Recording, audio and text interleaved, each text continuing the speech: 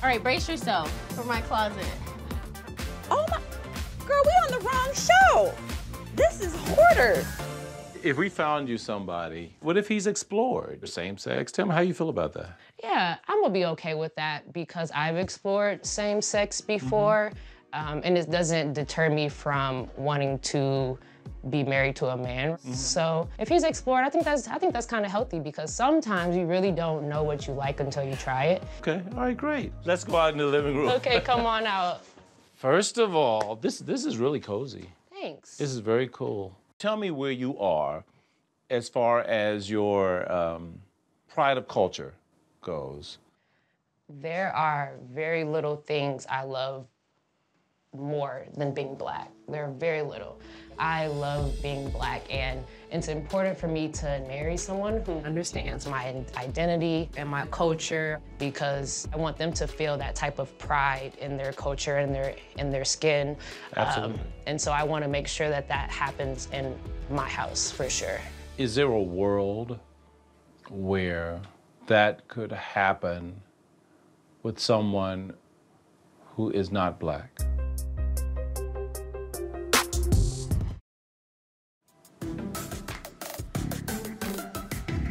I would be open to that because I have a reverence for other cultures. I feel like if another person of another culture came in and also had that curiosity, I could be open to that. Because then we could explore different things together and learn about each other. Yeah, and I don't want you to feel as though I'm trying to convince you or push you in any kind of direction. I simply want you to be open to every possibility of love. And yeah, I would be comfortable with that. I would be comfortable and just enough uncomfort that's curious. Yeah. Because that's really what that adventurous side of me is. Yeah. It's like, it's uncomfortable, but I'm intrigued. Yeah. If we found this guy for you, tell me what qualities would you want him to have? We don't have to have a similar sense of humor, but if we're making each other laugh, that's big for me because laughter is just, I seek it. If we can laugh off through the good times and we can laugh off some of the bad times too, it'll just make this process smoother, not just the 8-week process, like our marriage. Someone who is really attentive to me. I feel like in the past I've had great partners, but they didn't have the amount of care for me that I needed.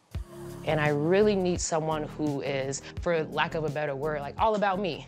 Like that's my girl, that's my wife, and I need to know that he has my back. Like if I turn around, he's right there. I also want him to be, this is like a little bit more vain, but style. You gotta be well dressed. We gotta walk into a room and turn heads. I really like that feeling because it makes me more attractive to him. Like, look at everybody looking at you. Oh, they're looking at us. You are such a joy to talk to. Thank you. And I sincerely believe that you would make a very, very good wife. Thank you.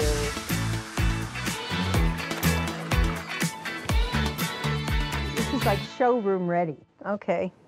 Oh my gosh, I know how somebody could torture you. You just throw everything up, right? 100%. And you would go like nuts, right? I would have to fix it pretty quickly. We gotta work on this before you get married. Okay, I plan to. See, it's a system, but it's not, it don't make sense. That's why I need an organized man so he could be like, So you've been celibate the whole time you've been here. Yep. Sometimes you have urges. What do you do about those urges? I don't masturbate or any of that. Why not?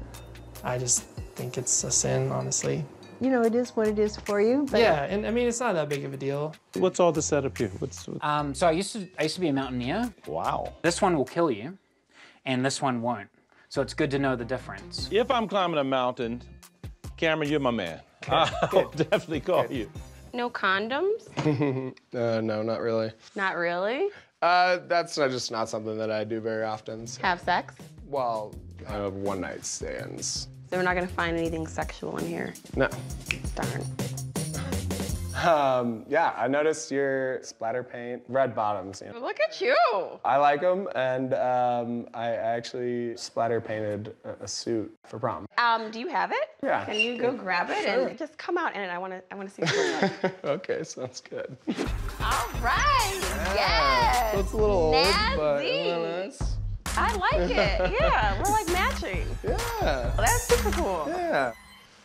So you've been super chill and like kind of quiet here. Do you need or want your partner to have some of like the same quality as you do in that way, or do you want someone who's gonna like help bring that excitement out of you? I mean, is it weird to ask for both? Like, I think I think everything in moderation, right? Like, I want someone who's like a little more structured and type A, and someone who like can kind of like keep me on task, and someone like that will also like do those things, like I can do those things for them. But like, you know, there's times when you need to like be going, and there's times when you just need to like chill. And like, I think recognizing that, and especially like in social situations, is like important, and being able to like be like a social butterfly and be able to like hang out and meet new people and just, you know, talk to my friends and having that energy would be great. What if you've got someone who like is, yes, very structured, very professional, ambitious, organized, will plan things, but also will like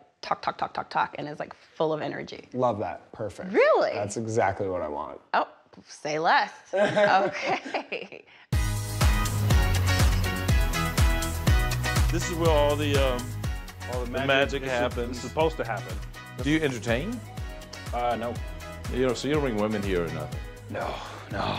Really? Why you laugh? No. I mean, we got 7 cats. Oh God, yeah. A roommate, yeah, that just wouldn't be cool. I've got, you know, because we're going into your bedroom, I brought with me some gloves just in case I need them. Okay. I don't use this. It was given to me as a joke. I know what it is. I actually would use it, and I would play with my cat, and she loves it. So that's great. You use toys. I think that's wonderful. There's no nightstand. And I'll be honest. That's why I was looking for the goodies. I think what you were looking for was that. It was this. Okay, so we've got. Usually it stays up there. So you keep it underneath the pillow for safekeeping. Storage? Nothing. I wish I had There's some nothing dirt exciting feed. here. There's no skeletons. No skeletons in your Sorry, closet? no. When was your last relationship? About a year ago. I just wanted a bit of a break, and I just haven't been pursuing committed relationships. Significant committed relationships. Yes. Okay, but so you're not, you know, choir boy or nothing. No. Okay. Yeah. Okay. Does the accent get you over? It gets me in the door. It gets you in the door, right? It's a resume. Bingo. Okay, great. Let's go. Let's go further. Let's sit and talk. How do you feel about this whole process? I don't think I've ever been more ready. Really? Yes. Emotionally, I've been ready for a good few years. I mean, I don't know, let's say maybe 3 or 4 years. I think I know who I am in a relationship.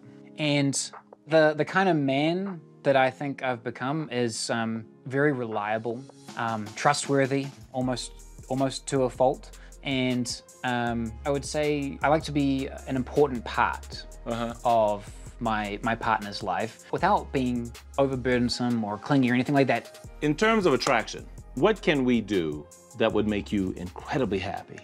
I do like slender women. Slender women. Healthy. I enjoy going out and mountain biking and running. Like, you know, let's go out. Let's go enjoy the mountains, right?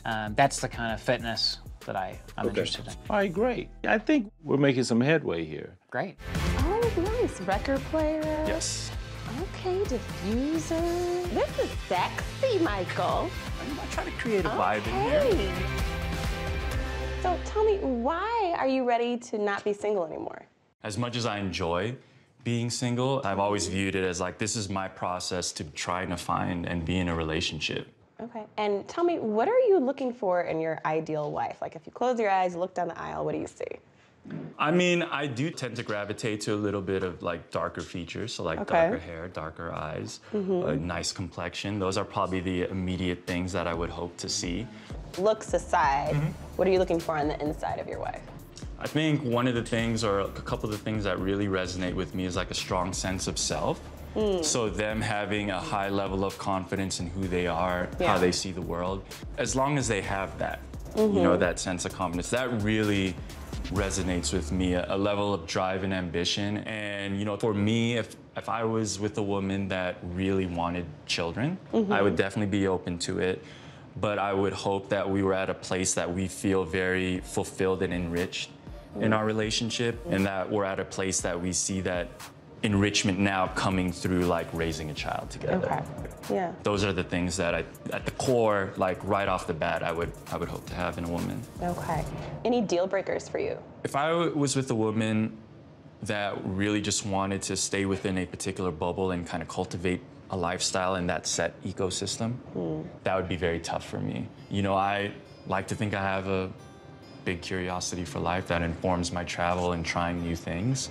So if that's just something that doesn't interest them, I would find that challenging. Fair enough.